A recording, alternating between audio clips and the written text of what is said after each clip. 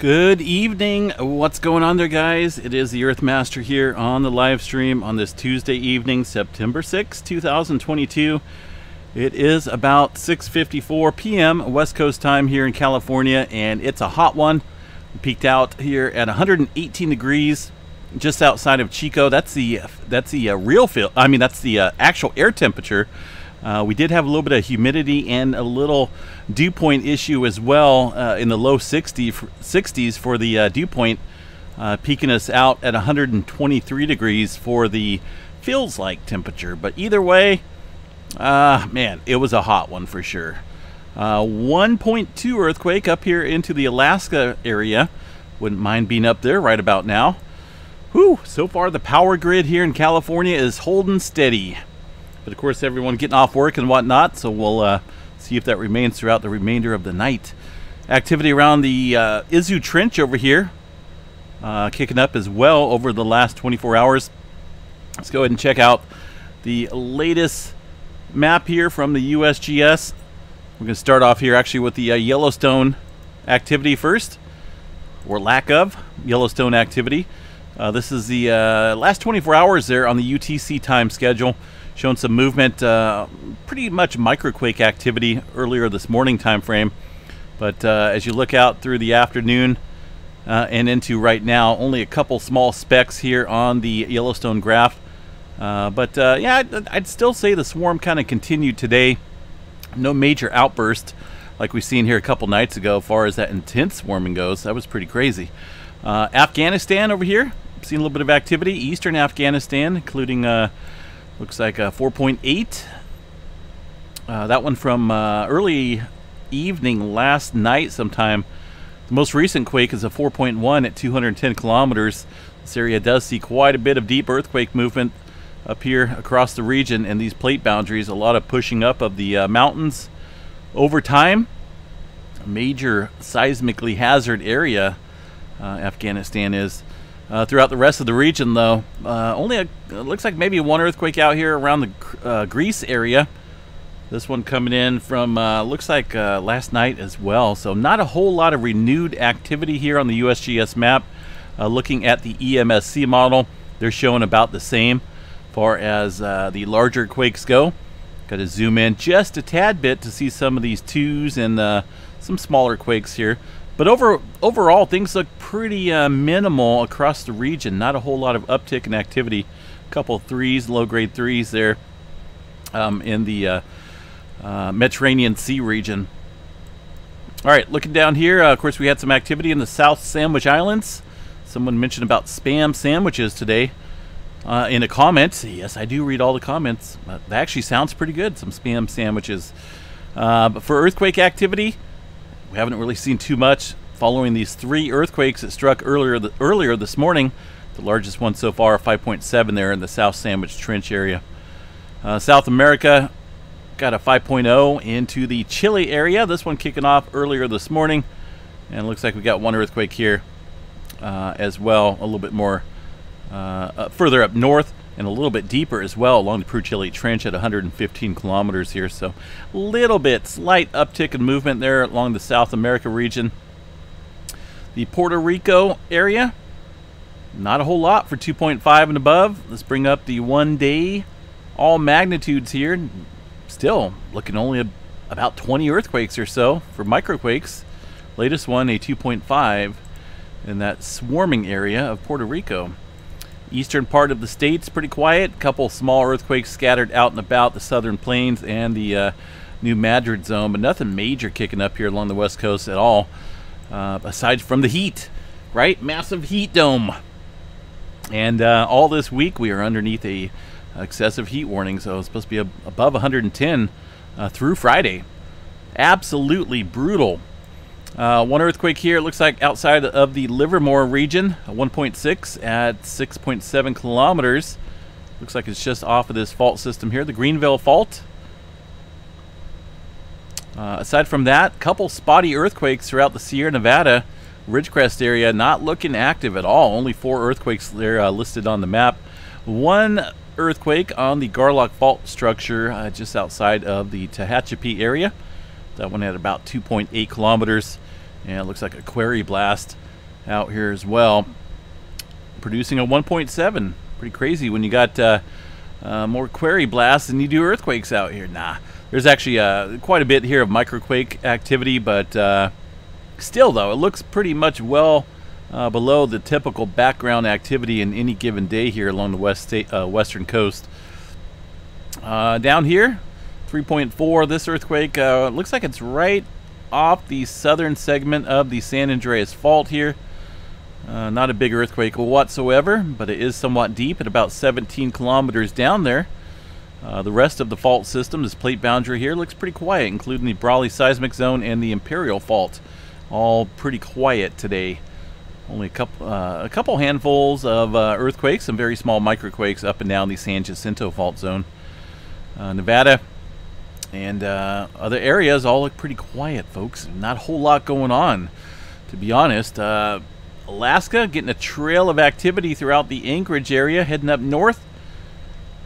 Man, that just sounds awesome right now to be up there in Alaska. I know they get hot, but they don't get 110-degree days like we do.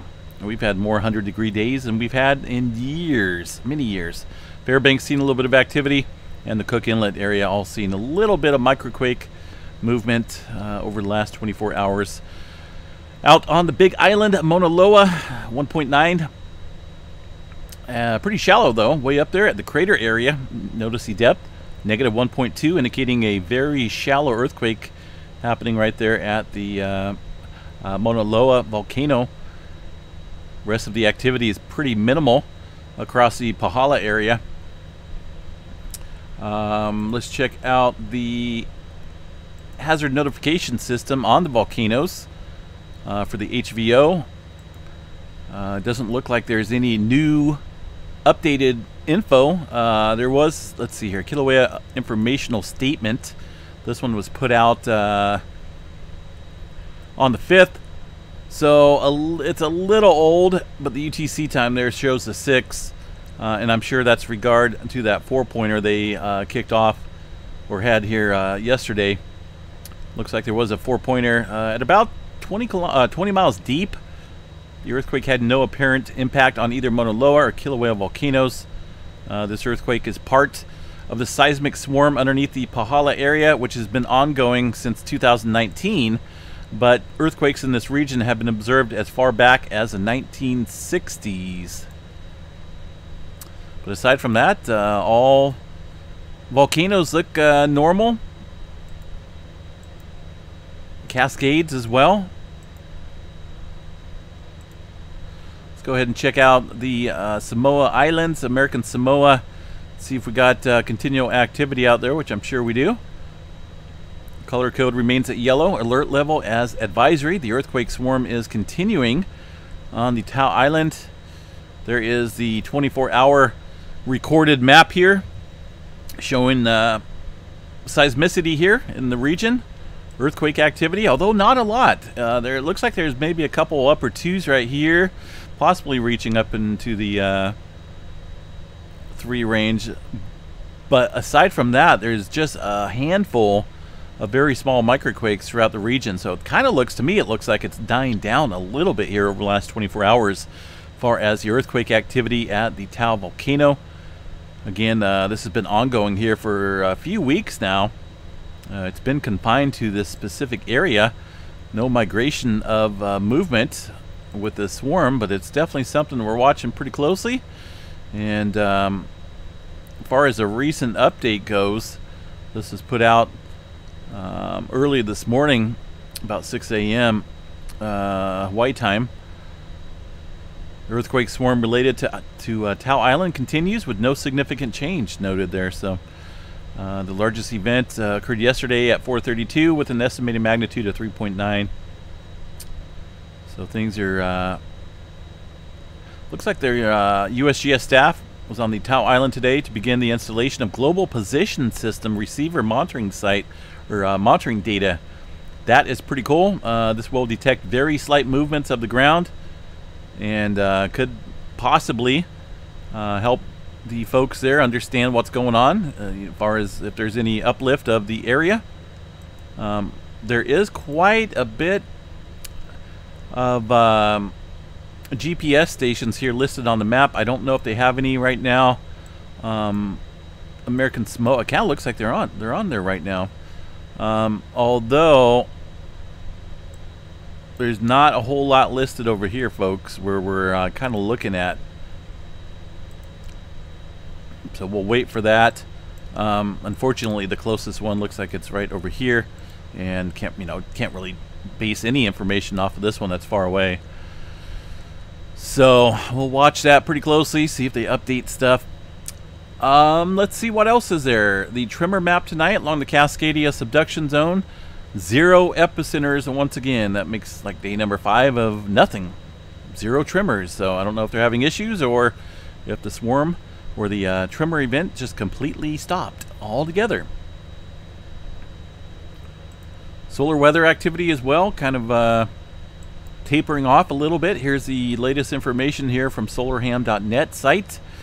Notice that coronal hole that has been giving us quite a bit of auroras at the higher latitudes and the mid-latitude regions is now way away from us, facing definitely far away. And I'm sure it's even further than that on the latest updated info, which is over here. Not having any type of effect here on planet Earth. As far as sunspot activity goes, again, there is some, but they're not as they're not cool, so to speak. They're just sitting there, and they're not really doing a whole lot. We got a little development down here. This one's kind of getting some blues and orange and yellows close together and growing a little bit as far as the complexity of the magnetic field. So we will watch that one. I don't know if it's been named yet. Notice it is circled here on the map, on the image. And there's a couple newly developed sunspots here that's going to end up getting some names here pretty soon as far as the number goes here. But the ones that are numbered are not looking, like I said, they're not all that great as far as producing any type of solar flare activity. And looking at the current solar flare X-ray chart, just barely getting into the C flare category, just a couple little spikes there. Those are some low-grade C flares. We are still seeing a little bit of KP index up there around the 4 range, and I think they called that over the next couple nights here, just some residual activity. Current solar weather activity, as far as the data goes, just about neutral. Not a whole lot going on. Had a little bit of southward tilt here earlier this morning, it looks like, and overnight, but things are just kind of mellowing out currently, folks, in the solar weather department.